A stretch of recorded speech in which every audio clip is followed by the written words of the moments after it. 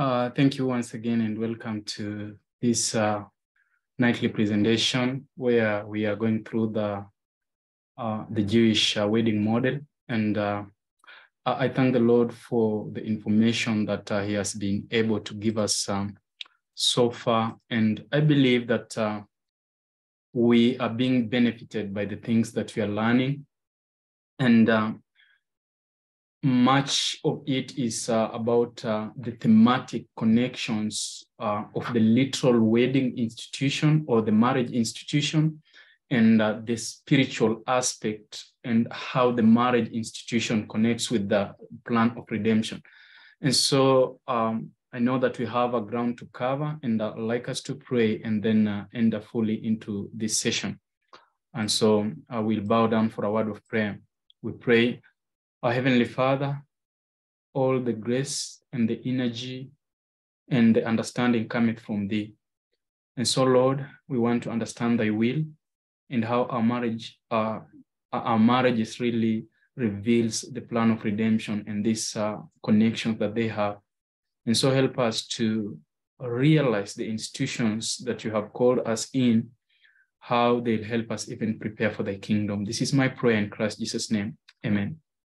And so I continue thanking the Lord because I understand that the Lord is in the business of saving His people. And for those who seek Him in truth and in spirit, He will never cast them aside. And so I just want to encourage us that even though things may sound and seem like that we have fallen off the cliff, we still have Jesus Christ, who is the author and finisher of our faith, and He will not leave us alone. But as we continue learning the things, He will help us to understand His will more and draw closer to Him. And so tonight we are covering a session called The Wise or the Foolish. And yesterday, in the previous presentation, the two presentations, we looked at the three stages before the marriage consummation, and we had the Shidduchin, which is the courtship, and then we had the Erusin, which is the engagement, and then we have the Nisuin, which is the actual marriage.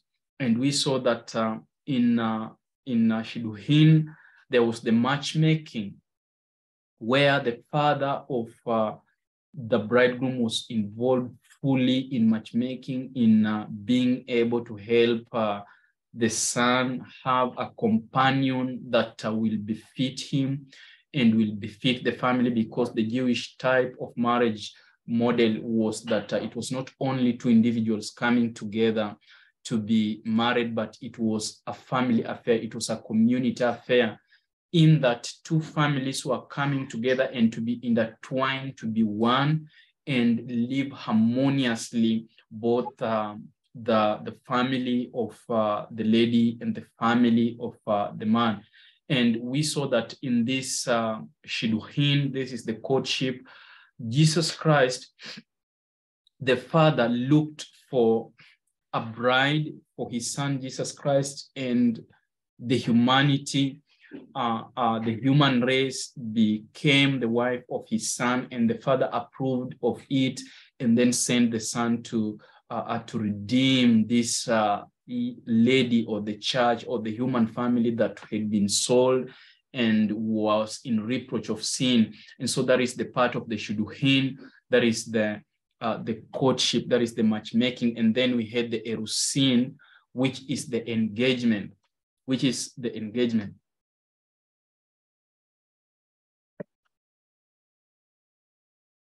And we found out that in the Erusin, actually it was the engagement where the bridegroom paid the price for the bride. The bridegroom paid the price for the bride. That is the dowry. And on top of the dowry, the bridegroom was able to pay what we call the matan, which are the gifts. And so in the thematic connections with the plan of redemption, we find that Christ paid the dowry at Calvary with his own life, where actually instead of bulls and goats and sheep being presented, actually Christ gave his life. And you find that normally, and more so in an African setup, you find that when a man is going to marry a lady, he takes to the lady's place some bulls, some sheep, and some goats. But these are the offerings that were brought into the sanctuary for an atonement or to redeem. But Christ was able to give his own life, and that is the dowry. And then the matan, which are the gifts where the man is appreciating the mother of the lady and the father of the lady for raising up a wife for him. And then these are the gifts. We find that the dowry, upon the day of the consummation of the marriage, the dowry could be returned to the bridegroom so that it may help them start a life with this wife. But the matan was the gifts that the bridegroom gave, and they were not returned, but it was an appreciation which was used by the family and even to keep the lady comfortable at her home so that she may not be attracted to another man and all that. And we find that I was stating that Jesus Christ paid the dowry with his life, but also he gave the matan, which are the gifts. And we have the gift of the Holy Spirit, which enables us to live comfortably, overcoming sin as we wait for the second coming of Jesus Christ. And so that was the first presentation. And in the second presentation, we saw that the betrothal time, which is actually the 12 months after paying the dowry and the gifts, which are the matan, the bridegroom went to his home, and then he had to come after 12 months or 1 year to take the bridegroom home. We find that Jesus Christ went to heaven, and there's this gap until the second coming when he will come to take the bride home. But we saw that in this betrothal time, the man had to go back home and prepare a place for this lady, and even set up something that the lady will be doing to help up the family so that the family may not have that burden of two people living together and raising up something for subsistence. And so the man went and prepared something for the lady. And if it were trade, he set up, he tried some few things that could match up what the lady could do. While the lady herself, when she was at her home, she was also learning of the things that she can do to please the wife, the husband, the likings, how to be able to be hospitable, how to be able to be welcoming, how to be able to be the woman in the book of Proverbs chapter 31, whose husband was praised in the gates because of this wife that he had. And so you find that she had a part to prepare, and the man had a part to prepare, so that when they come together, it will not be a burden, or it will not be something that will end up in chaos, quarreling, abuses, separation, and divorce. Christ never meant that the marriage institution should be broken. He says that I hate divorce. I hate divorce. I don't like how you deal violently with the wife of the youth. And so when he was establishing the marriage institution, he never intended that there be separation and divorce. And when he is entering into the marriage with the church, there will be no separation or divorce. They will be united forevermore. And so we find that Christ also, as he is the bridegroom, after he had paid the dowry and the gifts, went to heaven. And in John chapter 14, we found out that he went to prepare a place for us so that wherever he is, that he may come. We saw that when he comes back, we go for a honeymoon. And then when we go to a honeymoon, when the man married the woman, they did not go to a war. They were protected by the father, and if the enemy could come to attack them, the father would actually be able to shield them from the enemy. And so they were in a sort of a honeymoon, and the man did not go to war, the lady did not go outside, and they just enjoyed their marriage. So when Christ comes, we go to heaven for 1,000 years, and we don't go to war. And even when Satan comes, when the new earth and the new heavens is being set, when the new Jerusalem is down here on earth, and Satan tries to attack the city, the fire from God will protect the son and the son and the church, or the bridegroom and the bride, so that the earth will be cleansed. So we enter into the session of today, where I'm dealing with the wise or the foolish. And this is something that I'll try just to tackle it more spiritually, because if we understand this better, these thematic connections between the literal wedding, the literal marriage, and the connections there, then we shall be able to understand how we shall conduct our marriage.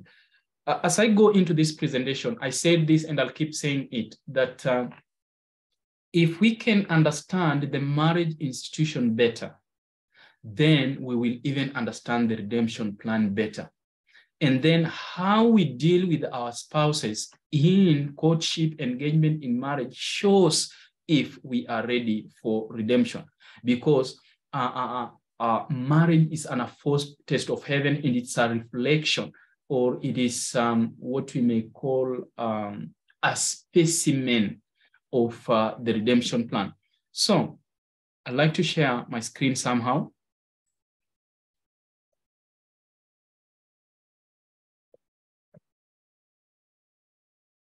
As a bride,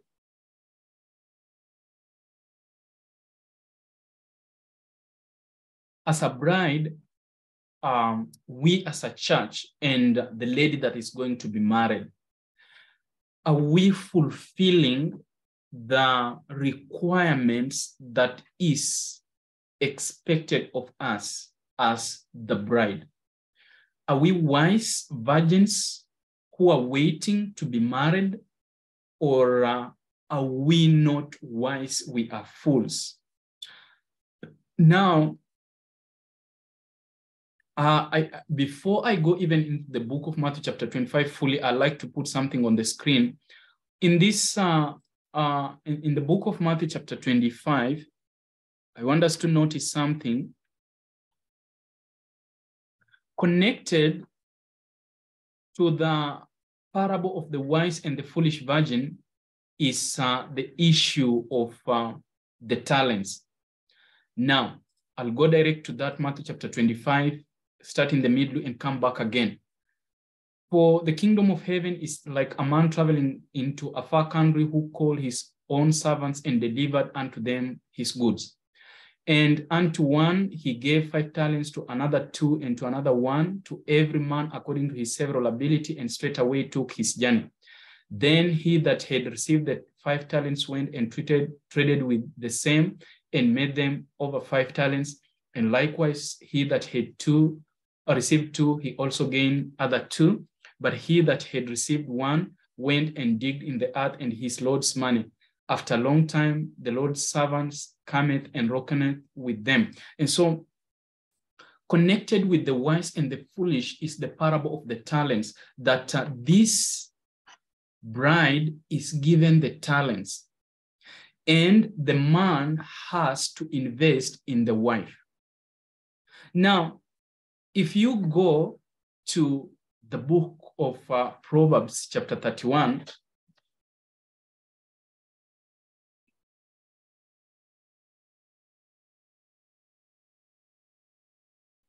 sorry for that. If you go to the book of Proverbs 31, we have a man and we have the wife. And this man invests in this lady. And this lady, you find that she takes what the man has given unto her. She takes what the man has given unto her, and she multiplies. She is able to be a woman who can do embroidery, a woman who can have a kitchen garden, a woman who can do several things as they are named in the book of Proverbs. And so a man has to invest in the wife. You know, we find so many problems in the marriage relationship because most of the marriage that we are having are made up of unconverted people. And so you find that the man has his own finances, the woman has her own finances, and there is no revelation of anything in that marriage institution. The husband doesn't know what the wife gets. The wife doesn't know what the husband gets. But in the ideal setup of Proverbs chapter 31, we find that this man is investing in this lady, and this lady is able to reproduce so that she's not buying clothes for the children. She's not buying curtains and the clothes to spread on the table. She is making all of this, and she dresses the children warmly. She finds a garden and buys it, and she is doing all sorts of these things because he has a man who is behind her and who is leading out things, and she is a sure companion. She is a sure helpmate. Sometimes when we read that God created Adam and gave him a helpmeet, we don't understand this issue so much because with the wealth that the Lord had given to Adam, he gave him a helpmeet to be able to help him be able to maintain that an empire. It is when Eve wandered away from Adam that sin came. It is also when women live from being a helpmeet to the husband that sin comes in. And we are not going to blame women alone, the wives, but there are men who are not investing in their women. So it forces the women to go out and seek for how they can subsist in the family. And then when they go outside there, you find that they get a lot of temptation. They come back to the house when they are wearied. They can't serve better the husband. And then the husband is demanding some things from this wife, which the wife cannot fulfill because he is the problem. He is not the one. He is the one who never took time to invest in this lady so that she may not go outside and be wearied. There is what we call the sphere of a man and the sphere of a woman. We are told that the sphere of a woman is in the homestead.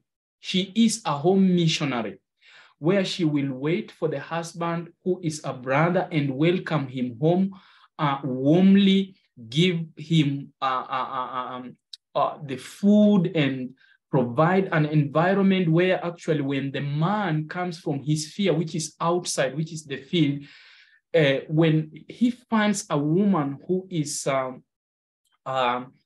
spiritual enough and who understands her sphere well, all the problems and the heartaches he could have encountered in the field, when he comes back home and he is having this goodly wife, all the troubles will remain outside the gates. And we can go into inspiration and SOP that talks about the sphere of a man and the sphere of a woman.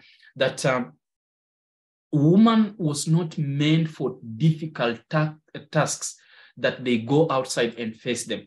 I know somebody will sometimes people raise this point, we are living under hard economies, and then, a woman has to bring in something and a man has to bring something in, and then we can be able to bring together on the table and help each other. I tell you are working on your own plan. You are not working on the plan of God. Even after entrance of sin, the Lord tells Eve, thy desire shall be upon thy husband.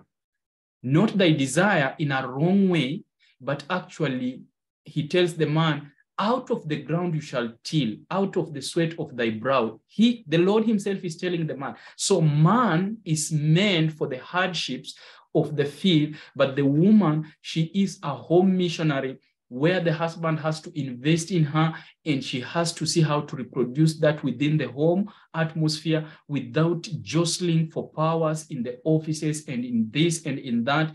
And then she comes back home and she's tired. She cannot fulfill the marital obligations. And then you find that this family is missing happiness.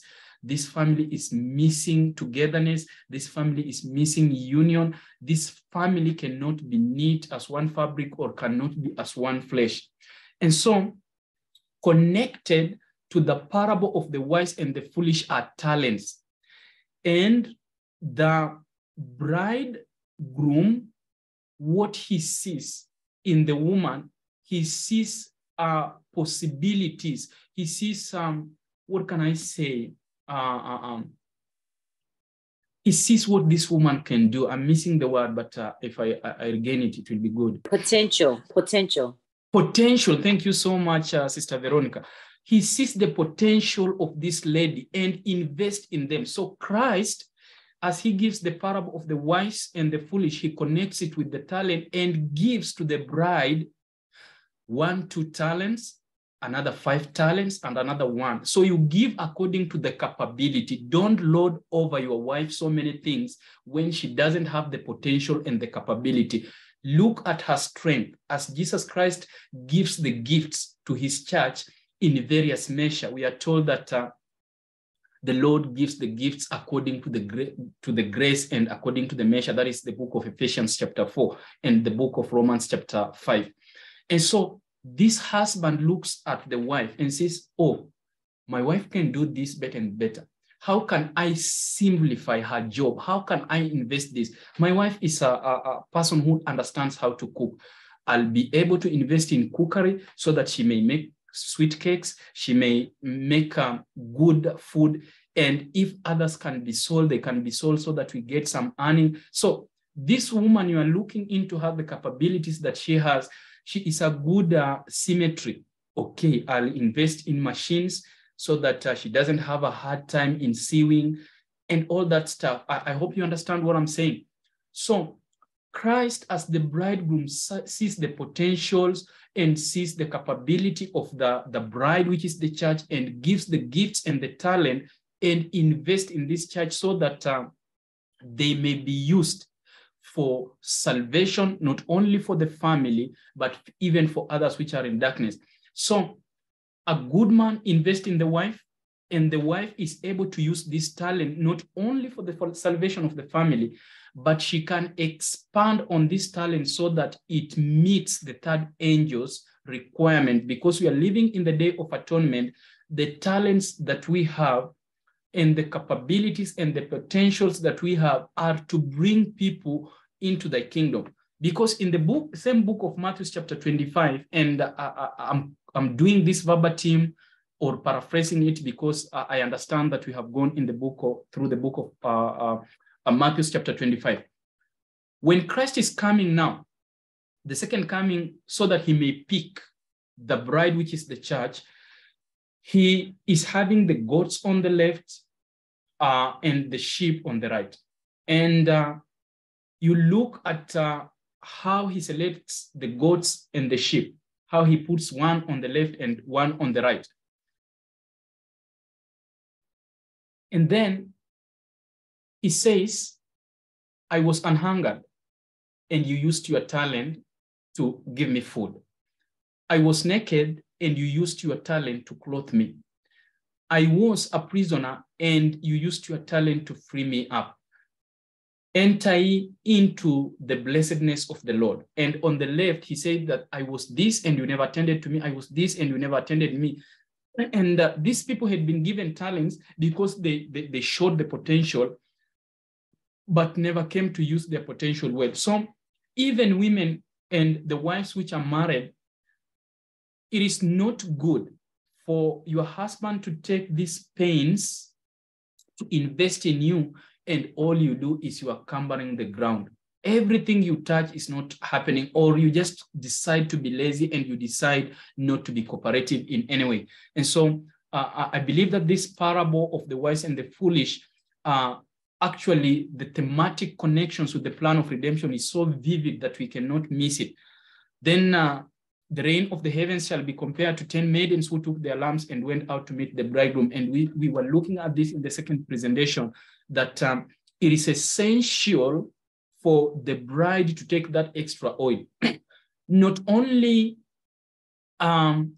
you have to say, okay, my husband has invested in me this, now I'll just send upon this only. No, expand your sphere, take that extra oil so that even your master, when he looks at you, he may say that this is a servant giving meat in due season to his people. And the husband can say, hey, God blessed me with a wife. And so, and five of them were wise and 5 foolish. Psalms 118, 98 to 100, your commands make me wiser than my enemies. For it is ever before me. I have more understanding than all my teachers. For your witness are my study. I understand more than the aged, for I have observed your orders. Now, we are told that the husband is the priest of the home. But as much as the husband is the priest of the home, the wife, we are told that the homestead, the homestead can belong to a husband, but the house belongs to a wife. And the people who are under the roof of the house are the husband and the children, if God blesses you with the children. And the wife has to use her talents not only to rely on the husband to be the spiritual leader, but also she must understand the upbringing of the children, what really will really please the husband, and so on. And she should work on improving. And how does she work on this? By being daily connected to our Heavenly Father. The wife can excel more in her sphere and not be just a person who cumbereth the ground. And so God is looking unto us as a church. Will we take the extra oil? Will we go more than what people expect of us? And also, as a wife, will you go just more than what the husband thinks of you? Will you be a blessing to the family? And so they took the oil for the lamp, and we know that the oil comes from the olive trees. And what does the olive tree contain? It contains the fruit, which actually produces the fruit. The fruit which produces the oil, I mean. And so as a wife, you are also to have the spiritual gifts.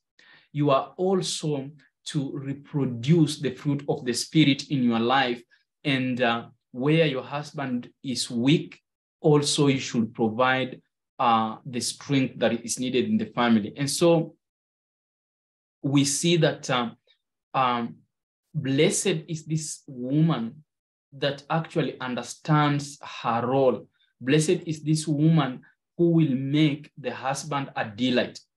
Now, you will say that maybe I'm dwelling on the side of the wife so much, but the wife of the man, he has to understand that he is standing in the stead of Christ. And this, we go to the book of Ephesians. Ephesians chapter 5.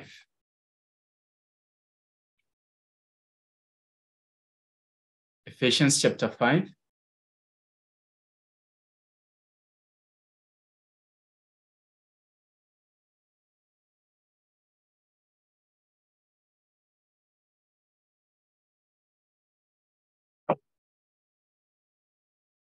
Verses 25.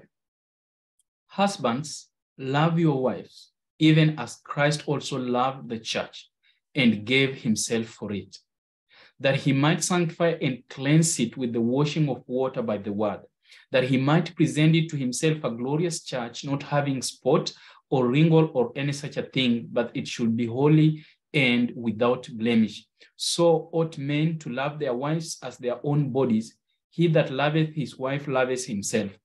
For no man ever yet hated his own flesh, but nourishes and cherishes it, even as the Lord the church. For we are members of the body of his flesh and of his bones.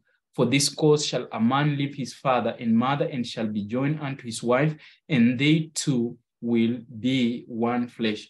This is a great mystery, but I speak concerning Christ and the church. Nevertheless, let every one of you in particular, so love his wife even as himself, and the wife see that she reverence her husband. This is the issue of being the wise and the foolish, in that as the man stands in the place of Christ in marital relation, the wife has to stand in the part of the church. And so everyone should be fulfilling the obligations that the marriage institution was meant for them. And in Proverbs chapter, in the book of Proverbs, we find in Proverbs,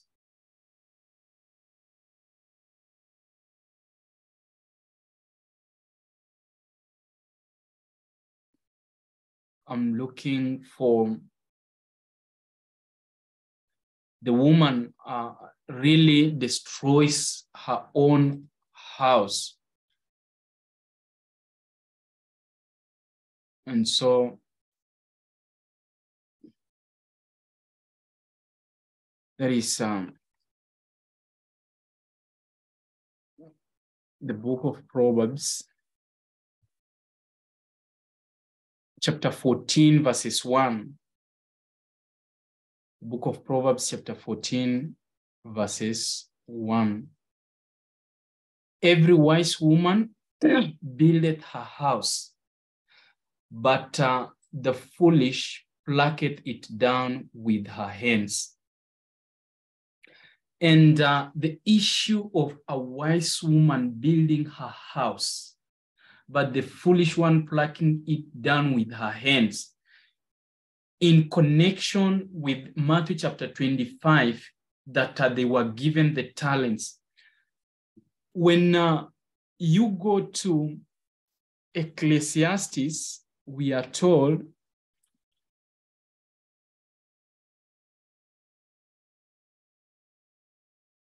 chapter 9, verse 10, whatsoever thy hand findeth to do, do it with thy might, for there is no work, now device, no knowledge, no wisdom in the grave whither thou goest. So a wise woman buildeth her own house with her hands, buildeth the house with her own hands, and plucketh down with her own hands. What does this actually mean, the wise and the foolish? Whatever we find to do with our hands, you know, there is a lot of theoretical knowledge of the truth and not practicing of the truth itself. And so when the Bible says that a wise woman buildeth her own house with her own hands, what does it mean? Again, when you look at 1 Peter chapter 3,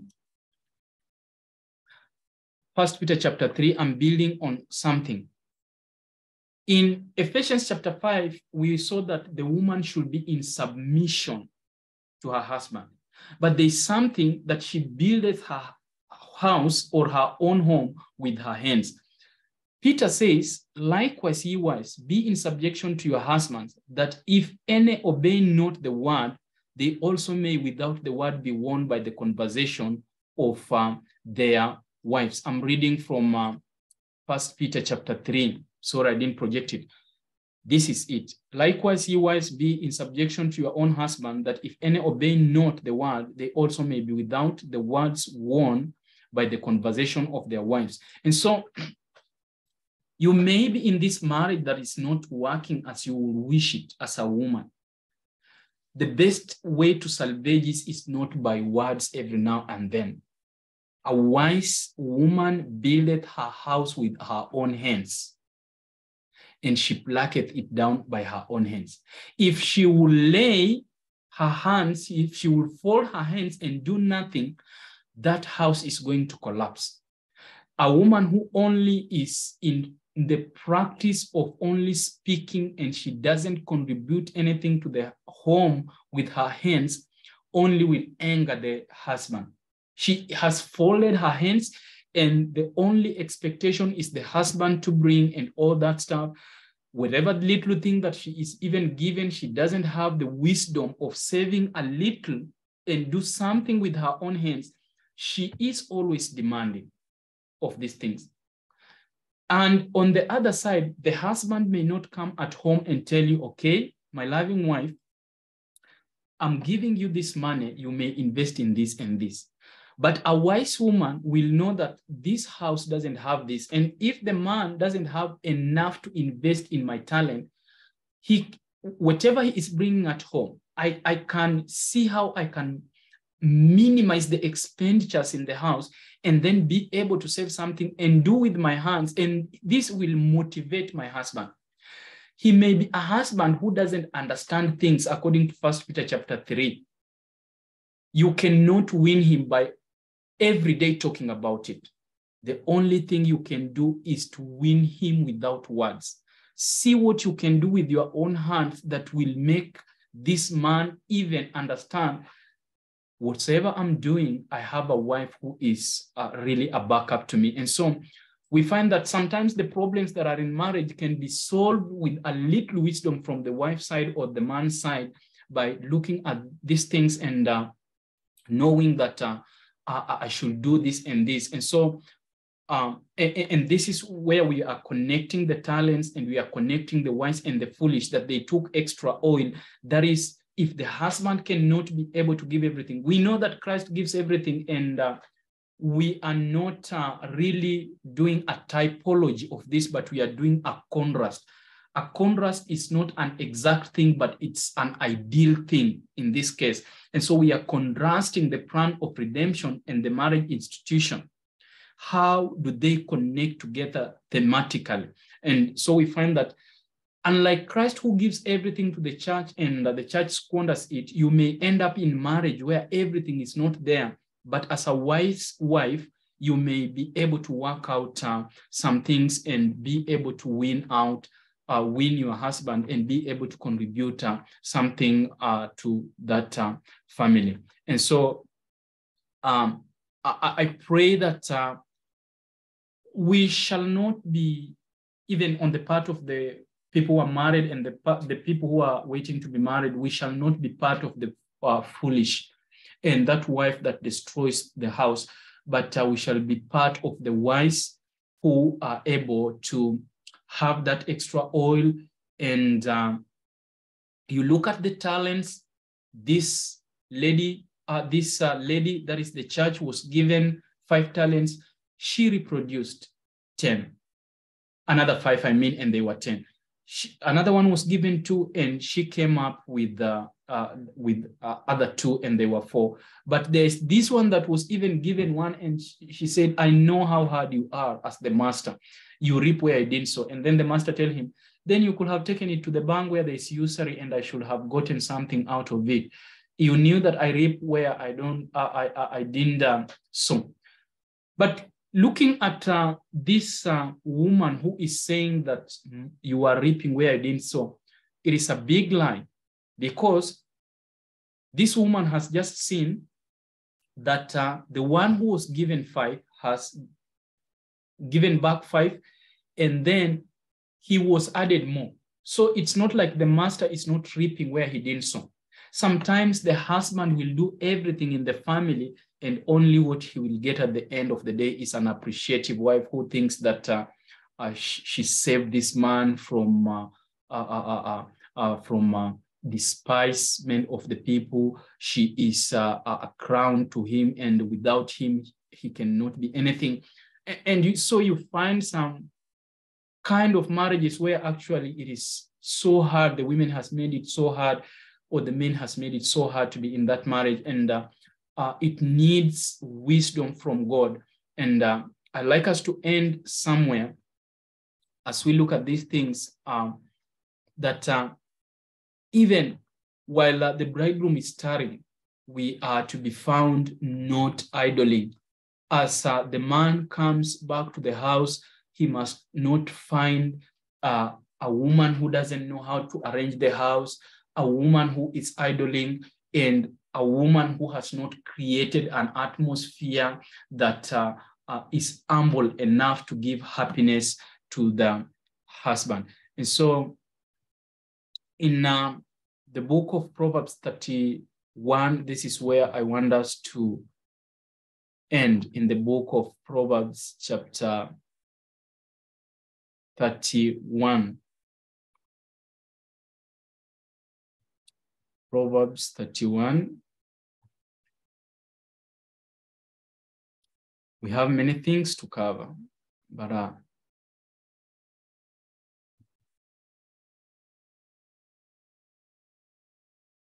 the book of Proverbs 31, we will just read this. I know it's a familiar place.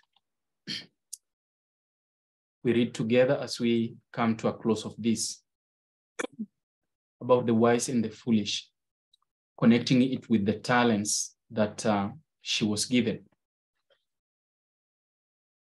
From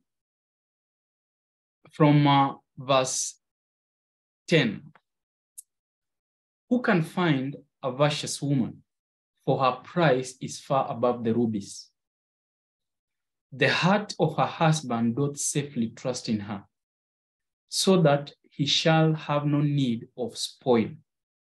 Now it is interesting that whatever the husband bringeth to the house, he knows that it will not go to a waste. So this husband has trusted in the wife fully.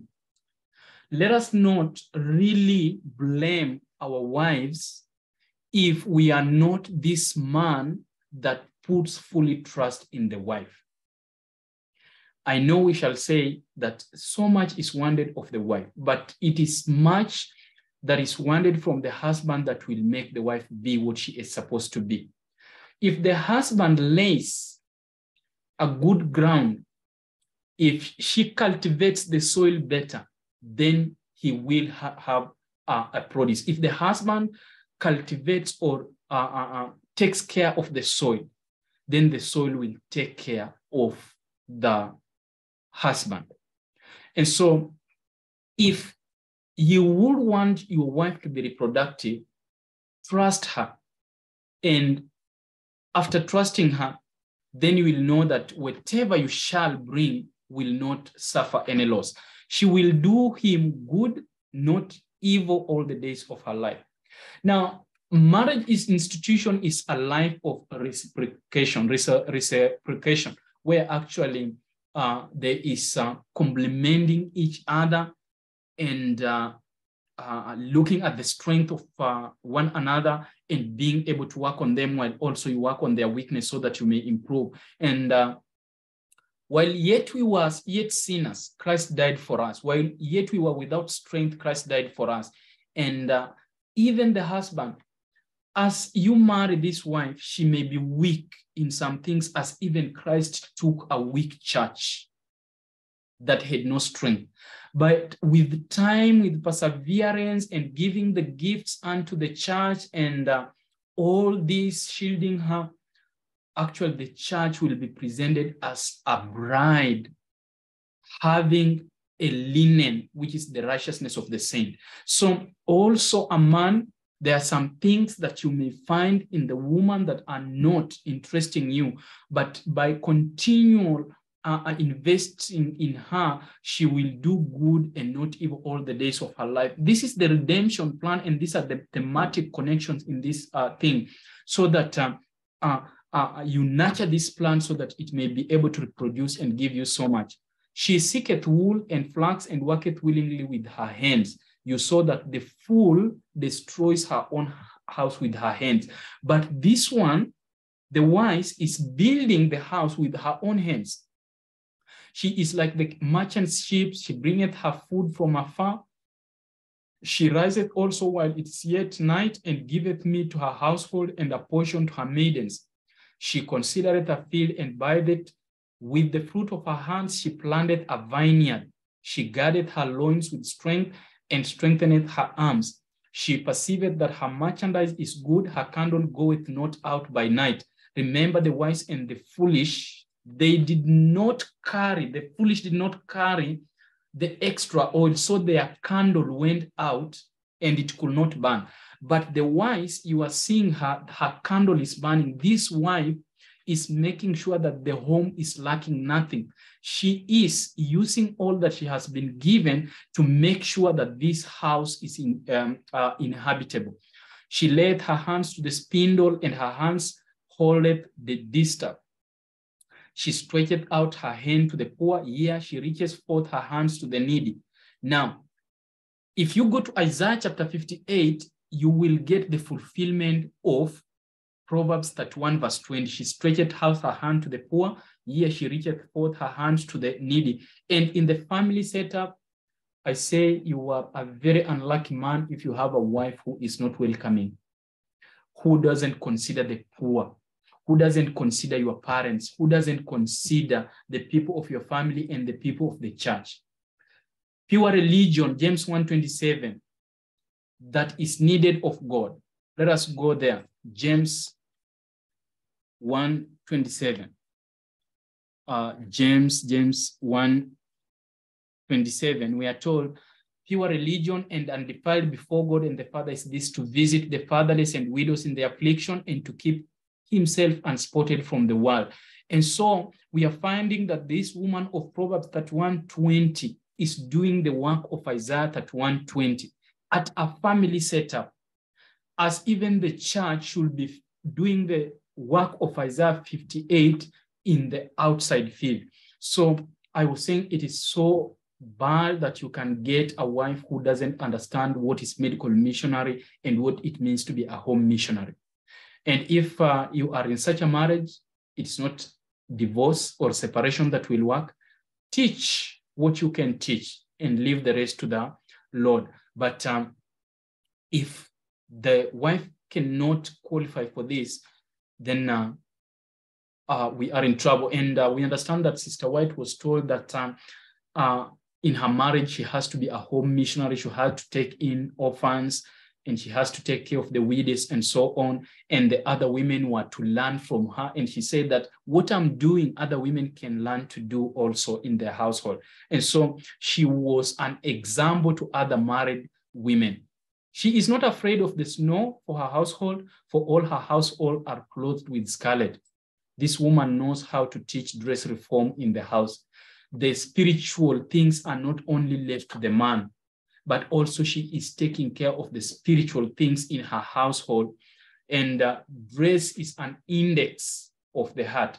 And so the way she dresses her family, the way she admonishes them to present themselves before the people will show if this woman is wise or if she is a foolish woman. She maketh her covering of tapestry, her clothing is silk and purple. Her husband is known in the gates when he sitteth among the elders of the land. And so don't think that this man is just lazy and he sits at the gates. No, we have been told from the beginning that the husband doth trust in this woman.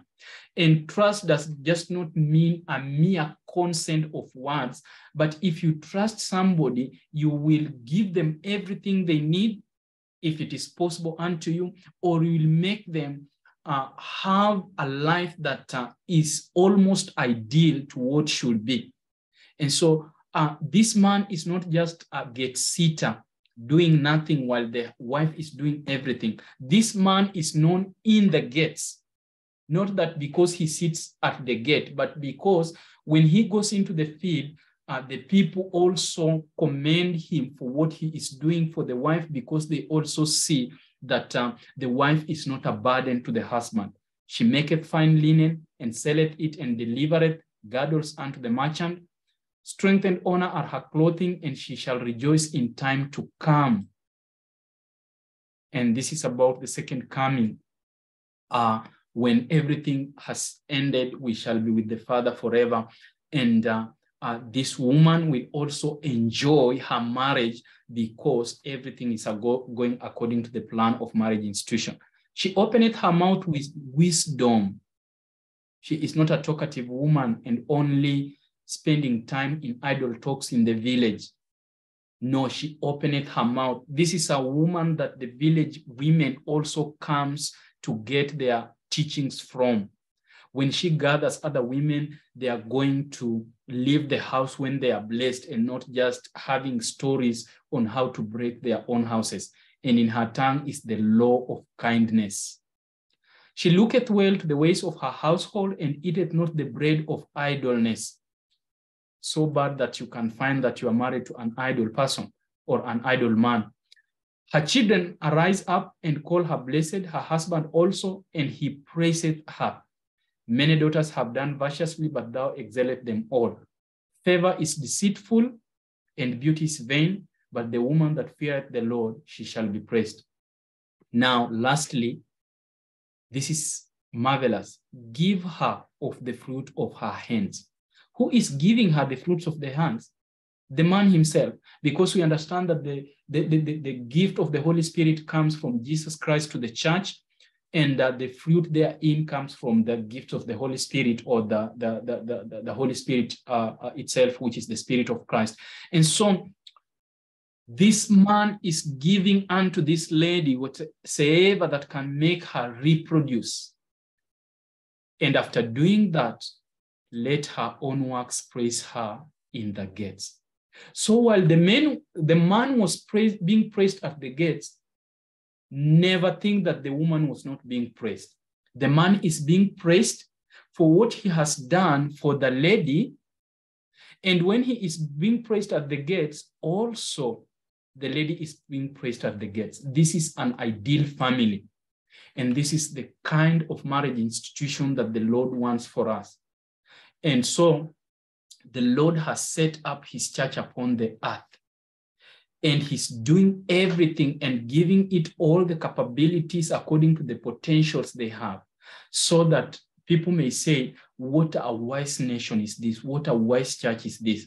And what of their God? The people will say, oh, what a wise people that have a wise God. And so as God is praised, also the church is praised. And we are told that let your light so shine, and people see your good works, that they may praise the Father which art in heaven. That is the book of Matthew chapter 5. And so let women their light shine, so that their husband, they may be a crown to their husband. And when he's praised at the gates, they are also praised. I hope that you are blessed, and I hope that the Lord will continue revealing these things unto us.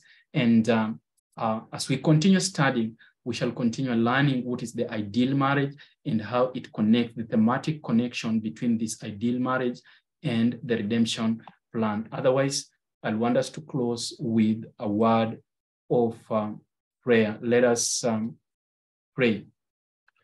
Dear Father in heaven, thank you. We praise you because, Lord, you are in the business of making us wise virgins and not foolish virgins. And so open our ears, open our eyes, and open our understanding, dear Father, that we may be able to be that church, that bride that will be presented before you, a holy bride without spot and blemish. We can only come to understanding this the way we deal with our marriages, Heavenly Father, because you say this is a great mystery and it's between a husband and a wife. Whatever things that we cannot understand and we cannot articulate better and bring to your children, may you bring the understanding, because you have said, if anyone lacks wisdom, you shall give liberally unto them. And Lord, we know that not a single man understands things the way they should be understood, but you give different inspiration to different people so that we may have a harmonious knowledge of the truth. And so thank you for hearkening unto our prayer. We know that you will continue opening thyself unto us. And Lord, help us to give our hearts unto thee, that at the end of the day, we may not be ashamed of being called your children and we be cast away. Thank you so much. And thank you for your children. In Christ Jesus' name, we pray of these things. Amen.